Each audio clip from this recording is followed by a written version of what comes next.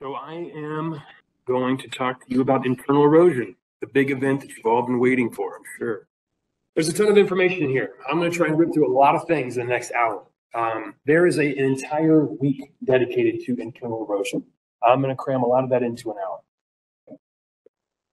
All right, so learning objectives. By the end of this slide, by the end of this module, you should be able to describe physical locations of where the internal erosion is going to take place in the foundation, in the embankment, the processes or the mechanisms of the actual internal erosion itself, as well as the phases of internal erosion, which are essentially the steps in internal erosion. Discuss the historical significance of internal erosion and the case histories that kind of relate to that, and outline typical event trees and some case histories, as well as use processes for estimating the probabilities of internal erosion. So that's a lot of things. So we're going to talk about the mechanisms, just going to teach you about it in general, and give you a little bit of an approach for actually assessing risk on it. That is a ton of information. So let's get started. Let's talk a little bit about historical significance, starting with a video here. So all dams and levees have some seepage as the impounded water seeks paths of least resistance through the embankment and foundation, and should be controlled to prevent erosion of the embankment or foundation or damage to concrete structure. Internal erosion may be occurring if the seepage rate is increasing without an increase in the impounded water stage, or if the flow is not clear and carrying soil particles. That would be bad. So what you're looking at here is sort of a example of concentrated leak erosion where we had some sort of a flaw, and now that flaw is getting larger and starting to move more and more particles. And we're seeing a lot of dirty, muddy water coming out down here, which is bad. So this would continue. There's a pipe that's formed. You see that muddy water forming down here. We eventually start to collapse that the overlying embankment. It moves its way upstream until we lose the crust. Now we're overtopping, and we're opening up a breach in the entire embankment. So that's everything kind of wrapped up in one. That's the internal erosion failure mode from start to finish, which is exactly how you should be thinking about that when you're doing a risk assessment. So some statistics on embankment failures. Mark Foster, he's a smarty out there at the University of New South Wales, Australia, examined the statistics of large embankment dam failures constructed between 1800 and 1986. He basically wrapped up a whole lot of operation years and tried to draw out some conclusions from all that data. What he came up with is about 50% of all dam incidents are related to internal erosion, and it's the most common of failures. If failures due to overtopping, which is like 36%, and spillway gate failures, which is like 12%, aren't combined. So typically how I've thought about that is about 45% internal erosion, which includes internal erosion along some sort of like penetrating structures like a conduit or something. And then almost another half is overtopping. And then about 10% is like slope instability due to seismic issues. So internal erosion failure can occur during first filling. When we're first testing the dam at normal loading, just sitting out there on a sunny day, or due to degradation over time triggered by a subsequent, possibly lower event, or above a record level. So it could be sitting out there for 5, 10, 50 years and things just degrade, which is why we do risk assessments now, right? We try to understand and predict these things before they happen. And again, if you start to hit that record level, you're sort of like back in the first filling situation again. So always something to be concerned about and should be observed and watched appropriately. Unlike some of the other potential failure modes, failures have actually happened and continue to happen. An important point is that incidents or accidents are much more common than failures. So we're still compiling data by levee segment for USACE levees. Dave Schaff is working on this. He's getting a lot of really interesting information. There's going to be a lot of interesting things to talk about when we can start to pull all that together and start to make failure rates associated with that. But here's a snapshot in time, since not all USACE levee segments have been included yet. Number of levee incidents shown likely grossly underestimates the actual number of incidents. So this is more like the documented incidents as opposed to the actual number. A significant incident for this database required a flood fight to protect breach, either or major interior flooding, or there was a post flood repair costing at least $1 million. That's what defines. Failure is consistently interpreted by all to mean an event that leads to catastrophic, uncontrolled release of impounded water. And an accident is sometimes used in literature, including ICOL, to refer to an event that does not lead to breach, often because of successful intervention. Incident is used in reclamation and frequently in the literature. It's synonymous, kind of means the same thing, but bottom line is that there's been far more incidents than failures than in the combined category. So, 2,800 embankment incidents, about half of those were significant. 230 flood related incidents, about a quarter of those were significant, and then 56 failures. So you can see, we have a lot more embankment than we have flood walls, but flood walls are not failure proof. Organizing, so let's talk a little bit about the location of internal erosion. So organizing these case histories by location of internal erosion pathway, it's useful to evaluate historical failures and incidents. It gives us this understanding of failure rates. It's also important about how we communicate these things. So typically these organizations are organized by 3 categories or physical locations: through the embankment, through the foundation, and from embankment into foundation, which also includes embankment, foundation, contact, blah, blah, blah. We'll talk about that more later. Others added along or into embedded structures, such as along those conduits, like we were talking about before, or spillway walls, something that's continuous from upstream to downstream across the embankment, and into drains. These categories they're not potential failure mode descriptions. They're just part of a potential failure mode description. So we don't want to restrict any creative thinking by prescribing a location. We also, I might add that when we initially establish a location, don't be hindered by like, oh, we just got to keep this in this embankment. It can't go anywhere else.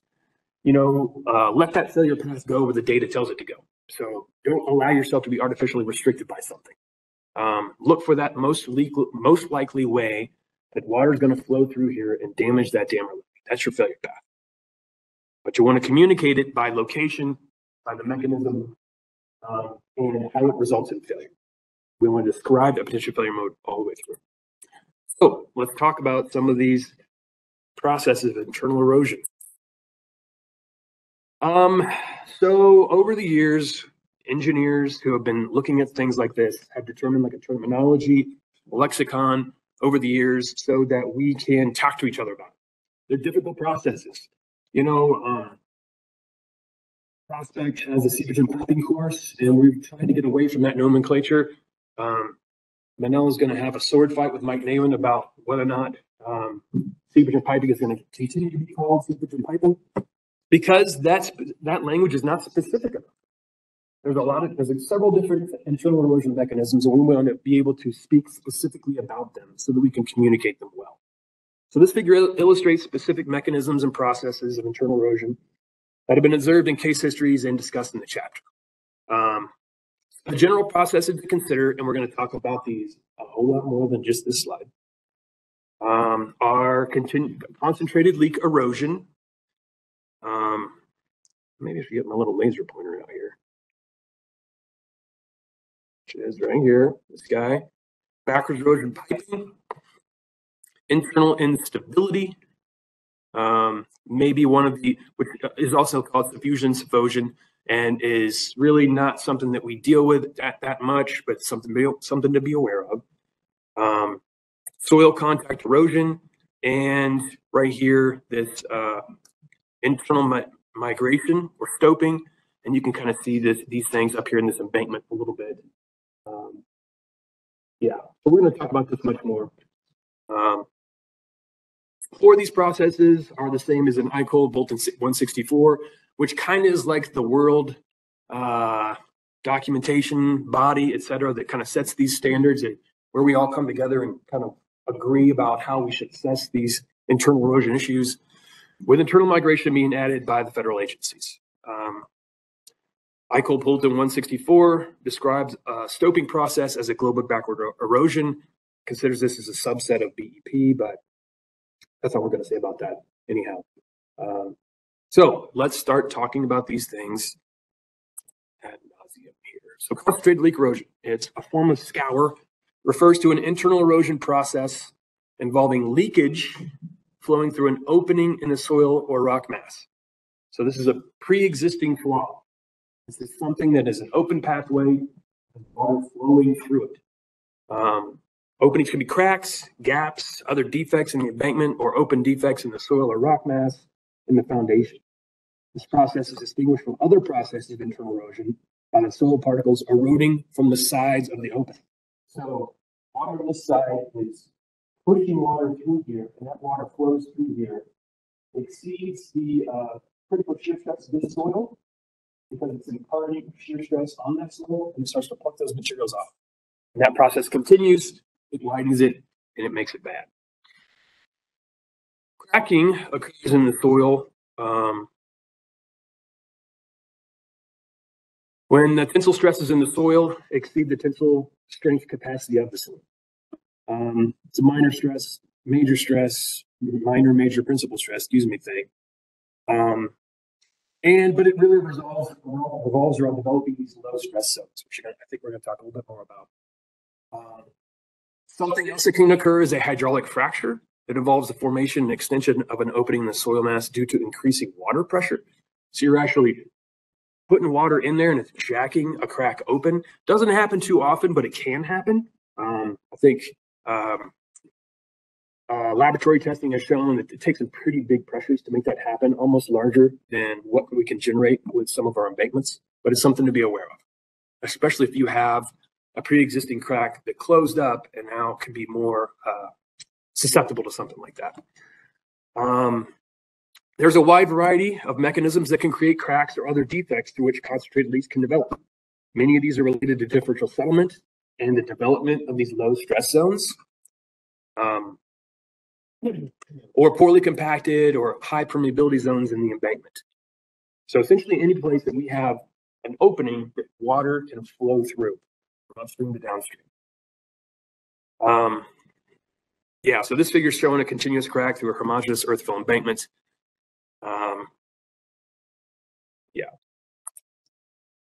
Another of these major, that's probably the heaviest or one of the most important internal erosion mechanisms to consider, concentrated leak erosion. This is another one, backwards erosion piping. So back on this one, a quick note.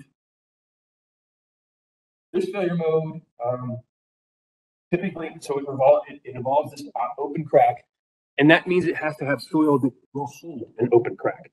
So something that has some cohesion to it, something that can sustain a crack, like a clay-like material, or something that has some portion of clay in it, of some plasticity.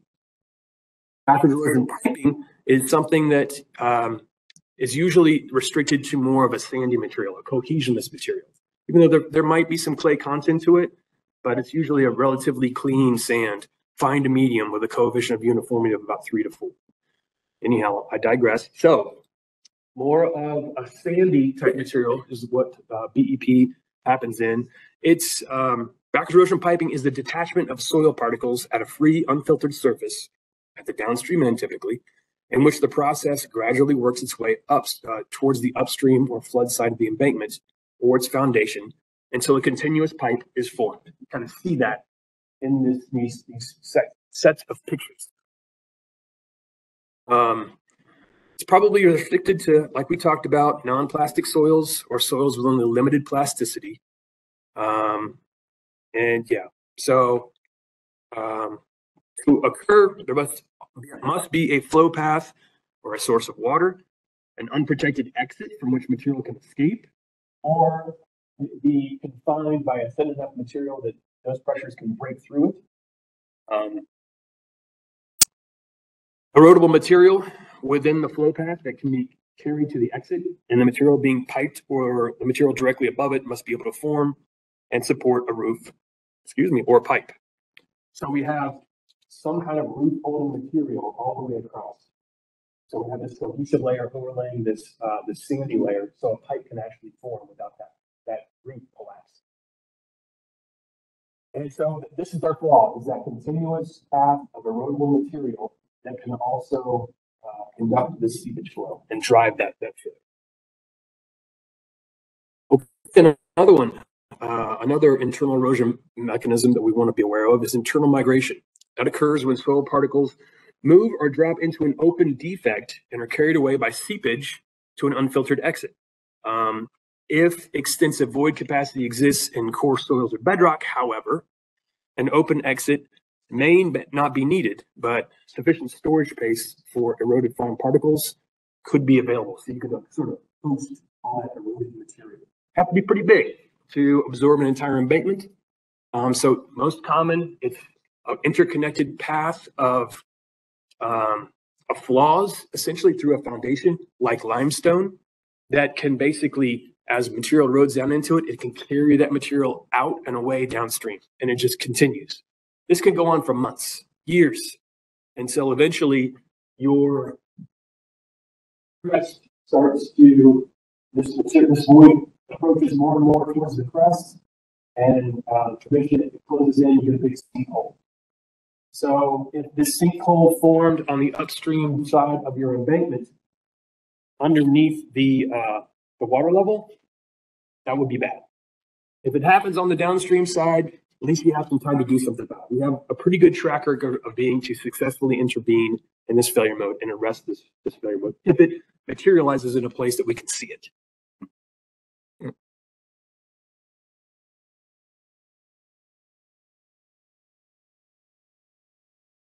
All right, soil contact erosion or scour, another one of our internal erosion mechanisms.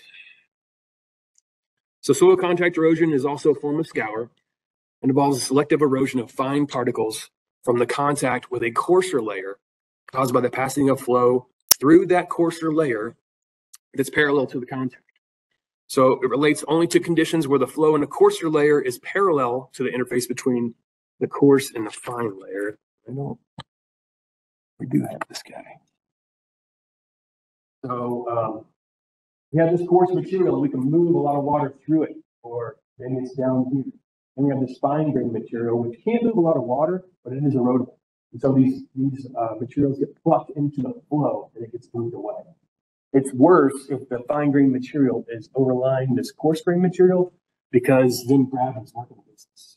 So this material falls in here and it's removed by the seepage flowing through here. Contact erosion of scour has been used in the literature to describe erosion of core material at the core foundation contact due to seepage flow. Let's just skip that part. So this is what it looks like in the embankment section. These are all the locations where this CE or this contact erosion can occur. We have a coarser layer adjacent to a finer layer that's more erodible. So we have seepage moving through here, and and we can erode these materials in contact. Same with this. If we have some sort of foundation material that can move water, or maybe this can move water faster than this. Same thing over here. We have a clay core, and we have a permeable foundation, but this is more permeable than this material. So maybe we can erode this material as it goes to here, or maybe erode this material as it goes to here. All kinds of opportunities for stuff like that. Something to be aware of. Fusion and subfosion, or internal instability. So we talked about that at the beginning of this a little bit. I think maybe Reclamation has one incident or potentially failure. I think more likely an incident that they can lay at the foot of this, but it's really not a huge concern. But it does potentially is a complicating factor in another type of internal erosion mechanism. So it describes the loss of particles as a result of seepage, in which the finer particles in the soil are able to move within the soil mass under the forces imposed by the particles by seepage flow. So fusion is a selective erosion of finer particles of an internally unstable soil, which is what we call that when these kind of small particles can move through the big particles, leaving behind a soil skeleton formed by coarser particles. So larger particles are class supported. So that's not. So these big particles are in contact with each other, and they'll stay that way. So if you remove these small particles out, it's not going to change. It just gets more permeable. So you can move a higher volume of water through it. The subfusion is a little bit different because now it's matrix supported. So these small materials can erode out whichever way your seepage is going, And these larger particles kind of move in and then contact each other. And then so essentially either one leaves your embankment still sticky. But this one, there won't be any volume change because big particles are already in contact with each other. This one, it may kind of deform, but it's still going to be standing there. Could lead to other things, particularly when you start to really accelerate the volume of seepage that you can get through. So it can make other internal erosion mechanisms more susceptible and more likely to occur. Okay, so I think we're doing okay on time here, amazingly. Let's talk about the phases of internal erosion. So again, these are the steps in the internal erosion process from start to failure. Process of internal erosion has been generally broken into 4 phases in the chapter and internationally in Eichel Bolton 164, our old friend. Initiation involves a detachment of soil particles. Continuation involves inadequate particle retention. So that's kind of based on filtering considerations. You know, once this happens, is there anything physically in the way to actually arrest the movement of these eroded particles? Progression involves a continuous particle transport and enlargement of the erosion pathway. Can it keep going? Can it progress? Can it get worse? And then failure or breach is characterized by the sudden, rapid, uncontrolled release of impounded water or liquid-borne solids. So that's actually, that failure definition is from FEMA. Everybody agrees on it. That's really what we're looking at. There are some different definitions of failure in special cases, particularly with NAB dams. You know, we're looking at economic issues there. Or if there are personnel working at the dam, like in a power plant, we certainly don't want to lose the lives of those good people. But that may not result in a loss of an uncontrolled release of impounded water downstream, but it could. So there's some special considerations to use, but 99% of the time, that's our definition of failure. So in this example from Fell et al. 2008, first 3 phases of the case, scour initiating a potential failure mode through a zoned embankment are shown. Transverse crack exists in the core of the embankment dam, and the reservoir levels rise to a level to generate sufficient hydraulic shear stress in the crack to initiate erosion. So we brought this level up high enough that it can push water through here fast enough where it starts to pluck these individual materials off. And so it can continue because this downstream shell is not filter compatible. So those eroded materials can now, they don't be stopped right here at this interface. They can move into here. And then it progresses, it's larger because we can continue to move material in here and the reservoir stays up high. And, you know, the side walls don't slow judge, you know, the roof doesn't collapse, which generally the rest of the process. So here's our generic sequence of events, what you may call a event tree for internal erosion potential failure mode. So there's more than 4 steps here, but we kind of we usually group a couple of these into a single step. And we're going to talk more about that here in a couple of minutes. So the geometric condition for initiation, first one, it's an inherent weakness or flaw in an embankment or foundation. So it can include material susceptibility on a particle size scale, like is it erodible? And continuity on a field scale, like is it continuous all the way across our embankment? On an understanding of the site characterization, embankment and foundation geometry, geomorphology and geology, etc. And then we have our hydraulic condition for initiation. So we have a flaw. Now we're putting energy behind it. We're obtaining a pool. We're pouring gas on the kindling here. And then our next couple here are progression. So progression is decomposed into mechanical and hydraulic conditions. The chapter decomposes progression into 3 events: holding a roof, crack filling action, and upstream flow limitation, which we'll talk a little bit more about here in a few minutes. Holding a roof and crack filling action are mechanical conditions. And upstream flow limitation, that's a hydraulic condition. You know, do we keep that pool up long enough to make this thing happen? These events are only applicable to concentrated leak erosion. That's confusing the issue a little bit here, but I'll let this keep steaming. So this is an event tree. So these are these events depicted how we would normally use them in a risk assessment. So while a variety of methods are available for analyzing engineering risks, event trees have become the common approach for dam and levee safety risk assessments and in multiple things across, different agencies, different industries. An event tree is a graphical depiction of the sequence of events leading to a particular set of outcomes, like a breach. Event trees are used to obtain quantitative estimates of the probability of dam and levee failure and associated consequences. So we use these in quantitative risk assessments. They're also valuable for qualitative risk assessments because it helps us understand the steps. It helps us think that in an SQRA, we can say that, okay, we know that some of these are going to be a yes for sure, and some of these are going to be we're not sure. Like continuous susceptible to internal erosion exists. Well, we know very well that there's a continuous sand layer under there. So that's a 1. That's so much time talking about that. We know there's no filter out there. We'd be able to see it. It's not designed. So that's a 1. So breach is going to be a 1. If we take it that far, yeah, it's not. That's going to be. It's almost certain it's going to breach. But you know what? This initial hydraulic condition of erosion, I'm not sure about that. Maybe we can spend our valuable time together to talk about this and maybe one other. So you can use these as a tool to help direct the conversation during a risk assessment. They're valuable for all things. Let's talk about initiation. Initiation of internal erosion occurs when hydraulic forces exerted by water seeping through pores or cracks of a dam or levee or its foundation are sufficient to cause particle detachment. We initiate erosion. It's governed by the mechanics of equilibrium of the soil particles and is most difficult event to estimate. We have some things that can help us though. For concentrated leak erosion, estimating the applied hydraulic shear stress within a crack or pipe. So we have enough reservoir to push that water through a pipe, and there's some velocity of how fast that water is flowing through that pipe. It's imparting that shear stress on the sides of the wall.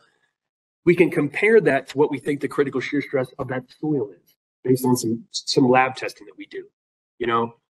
Some materials are more erosive than others, and we should wrap our arms around that. We should think about that, and we should compare that to how much shear stress we think we're actually applying to that flaw.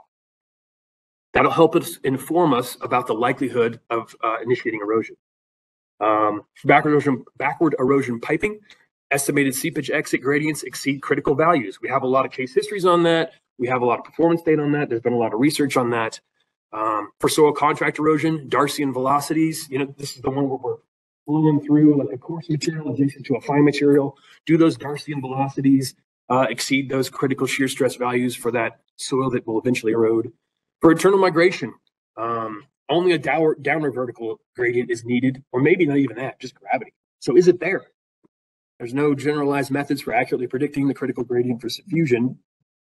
Excuse me, but again, that's not something you're going to have to worry too much about in your risk assessment lives. Key factors about initiation.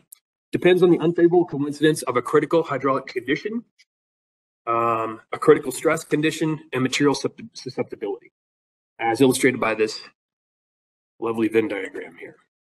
Some key factors affecting initiation of an internal erosion process are listed here. For soil, gradation, particle size, density, plasticity, erodibility are key parameters. Hydraulic gradients and seepage velocities for particle movement are generally considered as key factors for initiation. Hydraulic gradients easy to measure in the laboratory, but velocity kind of less so. In the field, both are difficult or impossible to measure. So the overall average gradients along the entire suspected internal erosion pathway are usually estimated when evaluating internal erosion. That's how we speak about this. So we can't figure out those individual things. We can't estimate when we talk about gradients and that. We kind of calibrate our internal erosion brains on that nomenclature. Okay, let's talk about our second phase, continuation. Filter. Is there a filter? Can we stop this thing from keeping going? But once erosion is initiated, it will continue unless eroding forces are reduced or the passage of the eroded particles is impeded in some way, like with a filter. Thus, erosion may be interrupted or arrested by filtering action in downstream materials in the embankment or the foundation. Filters are designed to prevent particle movement from intragranular seepage flow, where defects are present in a base soil or seepage water flows through pore spaces of a soil mass in an embankment or foundation. A lot of dams have filter or transition zones that are coarser than required by modern filter design criteria. I think that's because a lot of our dams were built 50 years ago, 40 years ago, 60, 70 years ago, and we've kind of been continuing to update those criteria. So a lot of them don't meet filter design standards, but we can look at them and try to estimate their performance based on some work that Foster and Fell did in 2001. We're going to talk more about that. So for internal migration, effective grain size, opening of defects in the conduits, pipes, culverts, or the soil or rock mass can be used to assess whether internal erosion will continue. Typical unfiltered exit locations include, but aren't limited to, the figures on this slide. Figure on the upper left shows internal erosion through the foundation into a drainage blanket that does not meet filter criteria, exiting at a free face or into coarser layers in the foundation that don't meet filter criteria. Filter on the upper right shows internal erosion through a homogeneous embankment and exiting on a free face. There's nothing there to stop it. The bottom figure shows internal erosion into open joints or defects or cracks in conduits, walls, or rocks that allow surrounding soil particles to pass through them. So that was happening at T-Top and a couple other pretty big dam failures or incidents. So gradation and the ability to adequately retain particles is the most important factor for our filter performance. But even if a filter or downstream zone exists, there could be factors outside of gradation that affect the likelihood of continuation. Other filter considerations include cracking based on the fines content of the actual filter itself. Can we crack that filter and actually, damage it? Is there fines in our filter, or has it cemented? Washed out due to segregation or internal instability, resulting in a coarser filter than what we actually intended. Inadequate filter width. Maybe just we designed it too thin, and so during construction it just kind of pinched out in some locations. Durability resulting in degradation due to weathering, breakdown of weaker particle shapes, or even when we're sort of constructing and compacting it, we actually damage it and make it finer than we mean to. Heave due to insufficient cover. If the filter is the only material in the downstream embankment face, do we just wash it off? Is there sufficient permeability of the filter and downstream zones to perform to the required drainage function? So let's talk about phase 3 here, progression. It's the process of developing and enlarging an erosion pathway through the embankment or foundation. Once initiated and not arrested by filter action, internal erosion will progress under mechanical and hydraulic condition. For the mechanical condition, again, crack must be sustained by hydraulic pressure. So it's not gonna swell closed, or that roof's not gonna collapse. A stable roof is inherently not applicable to internal migration and stoping because we need those materials to just kind of fall down into these open voids. But the pathway shouldn't clog. For the hydraulic condition, sufficient gradient or velocity must exist to provide sufficient energy or drag force to continue to transport particles along the openings. So is that pool going to stay up there long enough and at a high level enough, or a high enough elevation, to continue to erode these materials? So if there's no continuous embedded structure like a conduit or something like that that's going to give us our roof, the ability to sustain a roof depends mainly on the properties of the eroding soil. Soils with fine contents greater than or equal to 15%, even less if it's a plastic material or a plastic fines content, are likely to hold a roof regardless of the plasticity of the fines.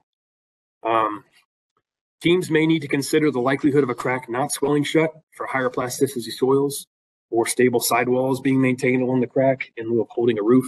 So we're jumping around a little bit between backward erosion piping and concentrated leak erosion here. So this left photo is formed by the hard pan at A.V. Watkins Dam in Utah. So there was actually a continuous failure path all the way underneath of this hard pan layer up through there. They moved a whole bunch of sand out into like a little canal. Interesting case history. So this is actually a pipe eroded by water flowing through a crack, sort of into the paper, and it's starting to erode this material off because these cracks aren't treated. You don't only see these with simple concrete or something like that. And this was actually, I think it was like Swift number 3 or something like that. Swift number 2 power canal, Washington State. There's a lake above this. This is stone, it's rock. The lake above it. Back here, bottom of the lake kind of wore through and connected to, there used to be soil that was built in this area, and it basically blew out the toe. And so there was actually a rock roof. I think that's exactly, how that thing progressed. Anyways, the roof can look like different things in different situations. Crack filling action. Is there anything upstream that can prevent this thing from continuing? So progression may stop if particles from a zone upstream of the core are transported into the crack or developing pipe and eventually seal the filter. For crack stopping to occur, there must be a filter or transition downstream of the core to trap the eroded particles, provided the leakage flow is not too great. It's dependent on the compatibility of the particle sizes of the granular soils upstream of the core. So is it big enough to actually move into and seal that? The hydraulic condition. So as that pipe or crack enlarges, hydraulic shear stresses increase and erosion will progress until the hydraulic condition changes to reduce the hydraulic stress causing the erosion. So if that pipe gets larger and larger, more and more flow is going to go through it faster and faster. So at the same height, reservoir height, you're actually imposing more stress on it. So it's a self-feeding process. In small reservoirs, the water level can drop below the level of the pipe to reduce the hydraulic gradient and hydraulic shear stress. In fact, that's one of your number ways to actually intervene, is to basically open everything up and drain the water out of that reservoir to try and arrest the failure. Another scenario is flow limitation, when flow in the concentrated leak is limited by head losses in the upstream or downstream zones, causing that pipe to reach an equilibrium condition where it just doesn't progress anymore. So something else to consider is intervention. And we call it unsuccessful intervention because that's the way we kind of put things together in event trees. Considers the likelihood that human efforts to detect and stop or slow the internal erosion process from breaching the embankment to fail to work. Intervention can occur anytime or at any location in the sequence of events, any time in the event tree. Typically, it's considered after progression since unsuccessful detection or intervention leads to breach, but think about overtopping. We know an overtopping event is typically going to happen a couple of days beforehand. We can maybe raise the crust before the thing strikes. We're certainly not going to do it when overtopping is happening. So it can happen at any time. We are good at this. As an organization, we're pretty good at it. We got a pretty good track record of, how many of you guys have been on a flood fight before? Yeah, it's a great experience. You're out there, you're fighting it, you're doing things. You're actually preventing these internal erosion things happening by ringing sand boils.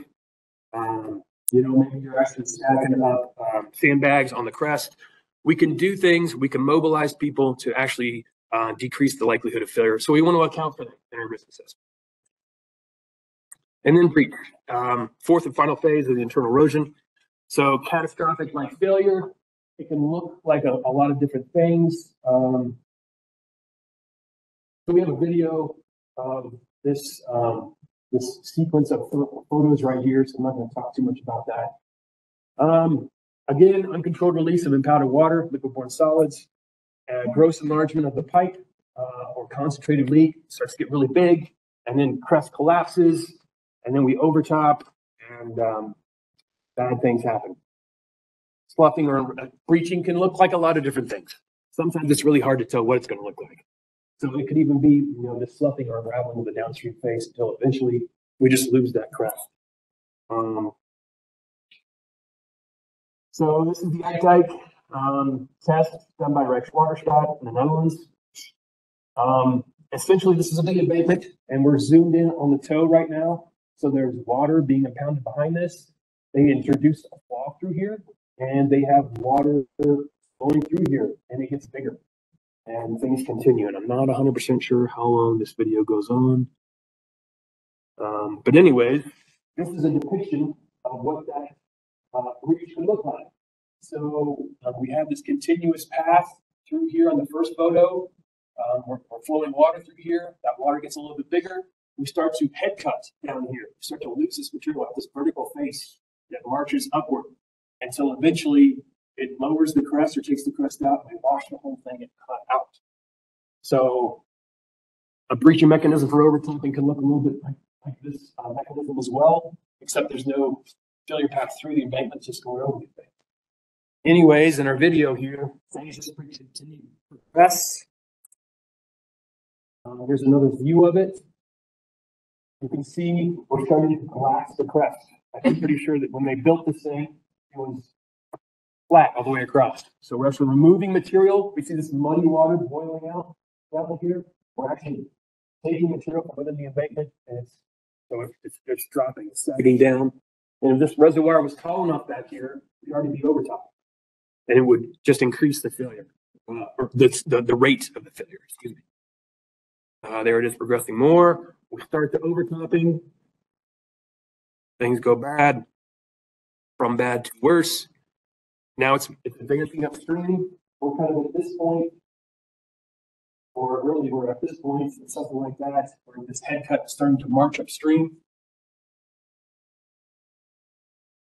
And then we have failure. Concentrated leak erosion. So these are a couple of slides about a couple of the big failure modes that we deal with: concentrated leak erosion and backwards erosion piping. Just a little bit more specifics on those.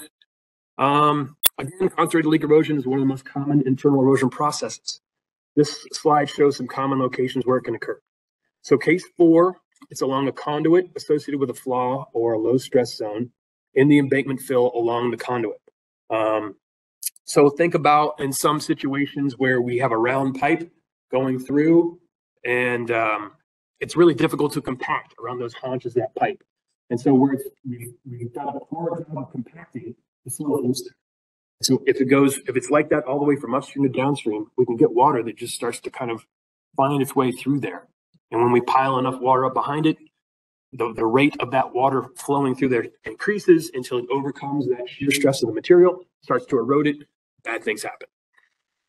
Case 5 is through a construction flaw, which could be associated with a lot of things described in the chapter. A couple of key ones are seasonal shutdowns, stage construction surfaces. So we leave these things, we build them halfway up, leave it there for the winter. It's desiccated, weird things happen to it, and we don't regrade it before we start adding more fill on, so we've built in a flaw. 5B is near horizontal crack, which can be associated with a low stress zone due to arching at the abutments or in the embankments. Can occur at the abutment contact, can also occur due to differential settlement of the foundation. So essentially, this crack isn't just on the downstream face, it's a plane all the way through the embankments that essentially, because we have maybe a soft spot here and a hard spot here, this part of the embankment can settle downward while this stays shut. And so we got this tension crack open up. It goes continuously from upstream to downstream. Case 1A is a soil contact erosion, or another form of scour, which results from flow and open work gravel in the foundation, eroding adjacent soils above or below it. The internal erosion process often leads to concentrated leak erosion. So this would be what an event tree looks like for that. Again, typically would be used specifically in quantitative risk assessment, but it's useful in all levels of risk assessment. Helps us understand the process, not just how we communicate it to decision makers, but also amongst ourselves. We all want to agree on what we're assessing erosion of. So flood loading, the flaw, transverse crack, this crack.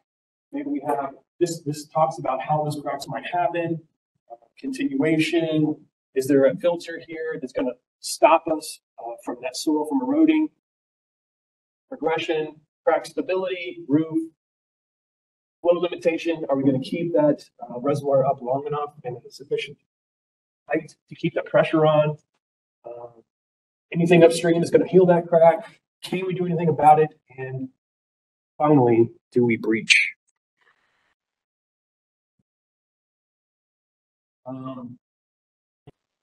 Similar deal. This is at a soil rock interface right here. So we have a crack, water filled into a crack, and we start to scour that material that overlies it. This is what it would look like if we constructed things during construction to actually prevent that. So we're actually making a concrete face, which is really good to compact fill up against. But if we had to compact fill up against stuff that just looks like all this that we don't treat, then there's a lot more likely that we're building in a flaw. We will avoid that if we can do anything about it. Yeah, so this is a little bit different things in the gradient. You know, our pipe changes, so we're trying to look at where the critical pipe is. In the interest of time, let's keep moving. Yep, keep moving. So let's talk about a couple of case histories for concentrated lake erosion through the embankments. Worcester Dam, Oklahoma, 1949. So this is a serious incident during initial filling. Right afterwards, so a bunch of muddy leakage emerged from the downstream face right here. It's kind of hard to see. In fact, I think maybe in a couple of, there's a series of these photos, and in one of these you kind of see a car at the top of the embankment. Anyways, I think this guy's essentially taking a picture from the toe. You see all this water flowing out about mid-slope. Things have gone bad. Here's a depiction of what that looked like.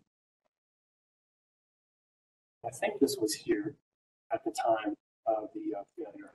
Anyhow, transverse cracking due to differential settlement, successful intervention is what saved this thing. That was in the form of being able to lower the pool fast enough to bring it down below the entrance. So essentially what happened here is maybe out of the paper, the foundation was sitting on like a harder material. No, into the paper, it was sitting on well-compacted fill. Out of the paper, it was sitting on residual soils left in place that were more compressible than that compacted fill. So as the dam settled, it was a soft spot next to a hard spot. And so a crack opened right there. Water was able to go through. Things went bad. Also West Tulsa Levee.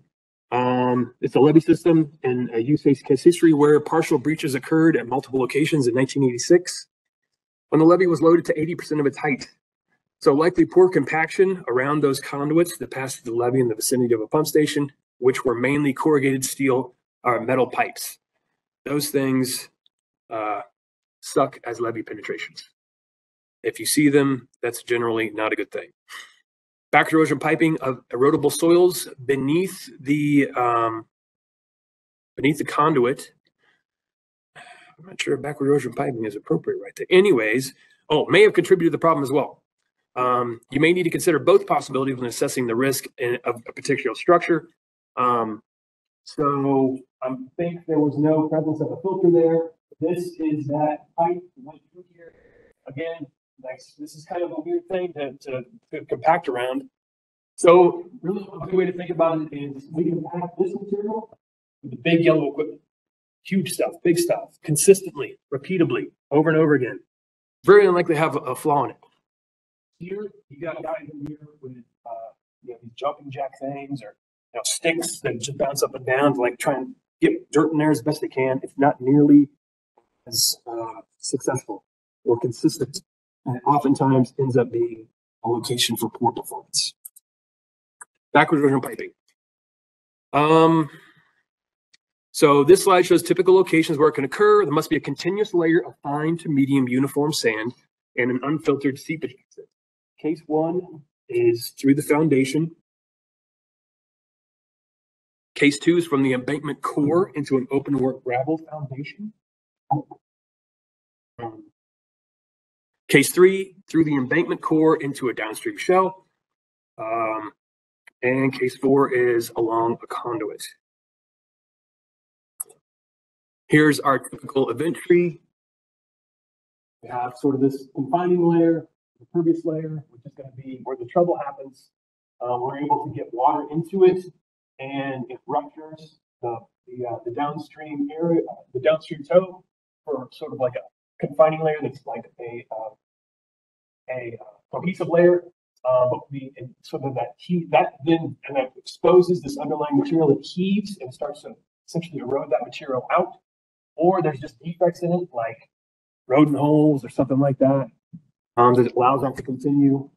And this is kind of what it looks like as it's happening.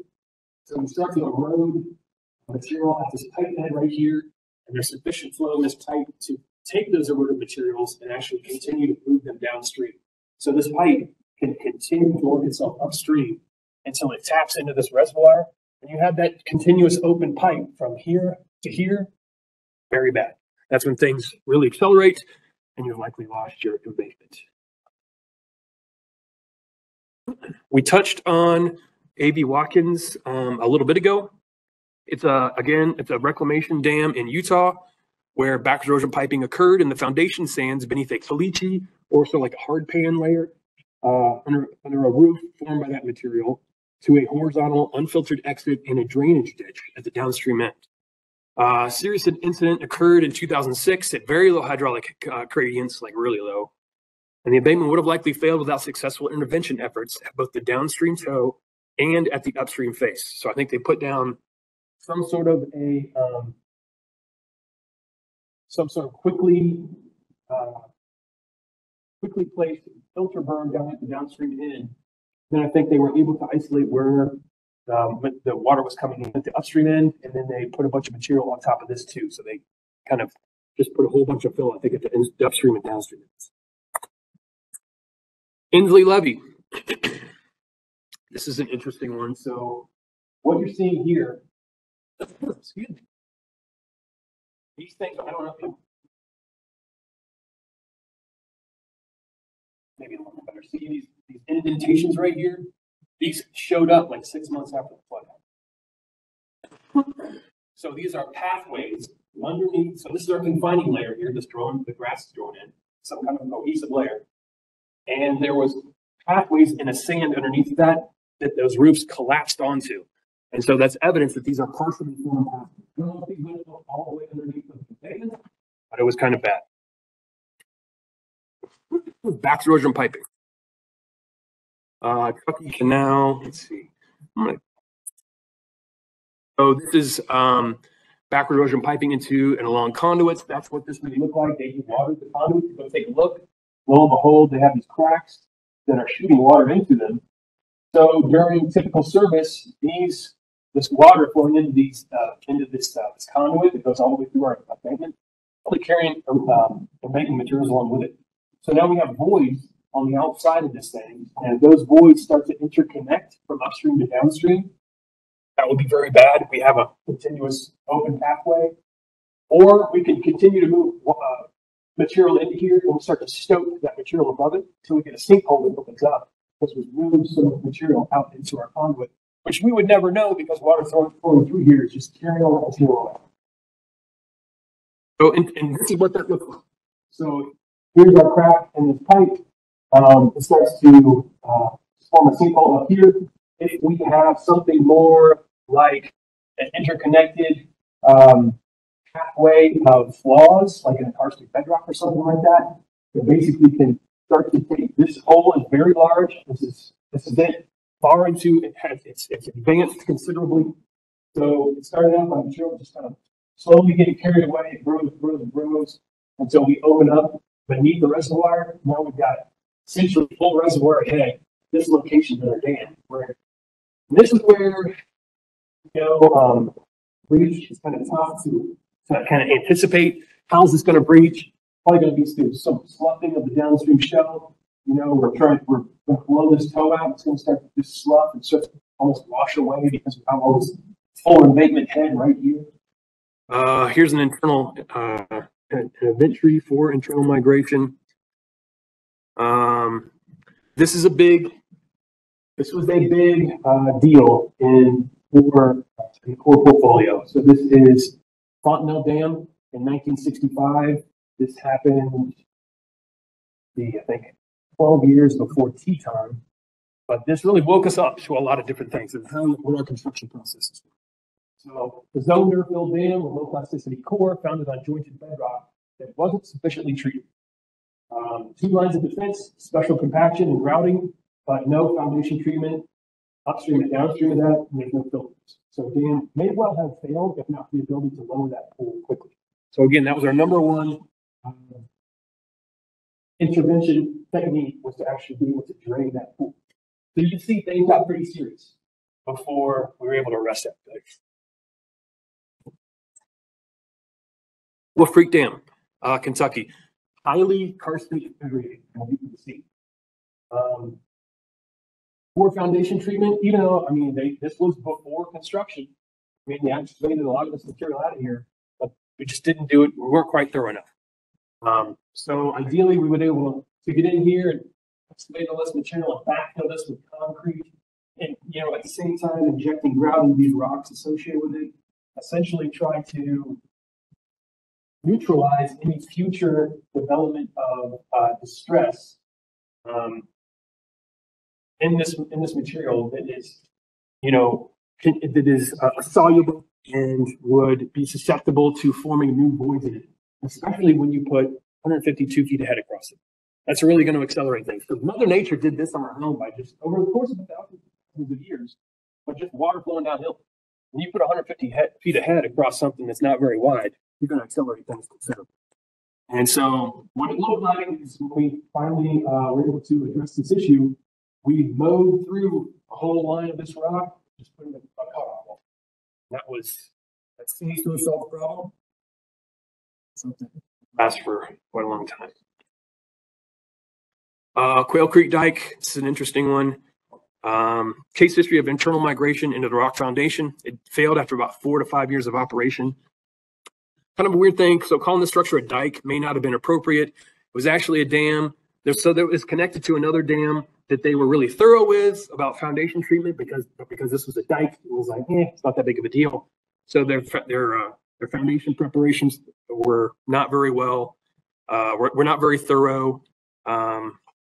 Lack of understanding regarding the geologic factors related to some soluble salts and vertical joint system with pre-dam solution features in the foundation. It just kind of led to poor operation and eventually failure. Internal migration into drains is something to be considered. So, many dams are constructed with proper filter surroundings, but not all of them. In addition, in the case of corrugated metal pipes and many levees, these drains can corrode and deteriorate over time. A lot of times this results in sinkholes, not really a whole lot of incidents or failures, but something to be avoided. We can do better engineering here. So this is an erodible material. So think like a silty sand type stuff. They've got an embankment behind it. This guy's pulling up about 2 feet.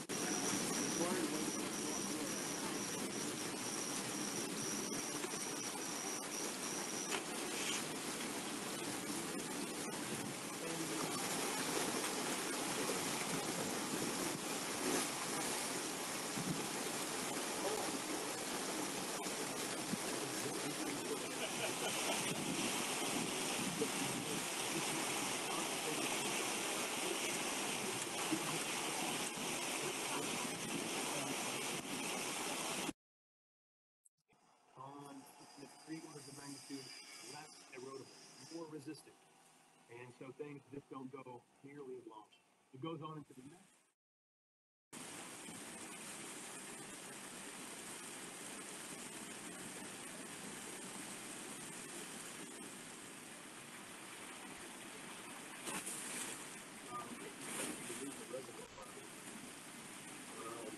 But it shows the fact that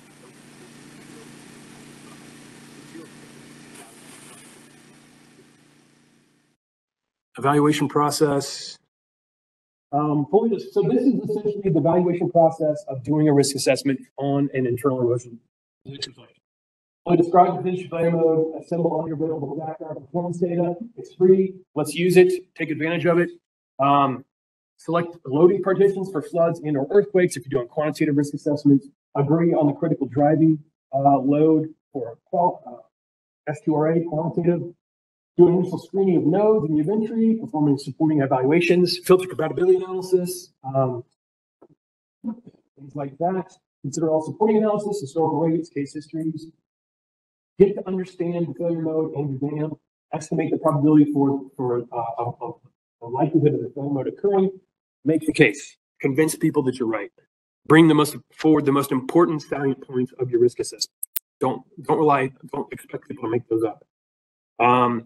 Potential supporting evaluations include evaluate instrumentation, monitoring trends, take pertinent case histories, hydraulic shear stress for initiation of concentrated leak erosion. This is a spreadsheet that we have on the RMC website, pretty helpful.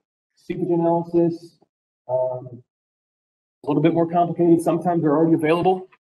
Utilize them. Critical gradient for initiation, progression, factor, and piping. Spreadsheet analysis, filter compatibility analysis, spreadsheet analysis. Inform your judgment. You guys are doing it right now. You're learning. Continue to learn. Get better. Think about these things. Participate in these risk assessments.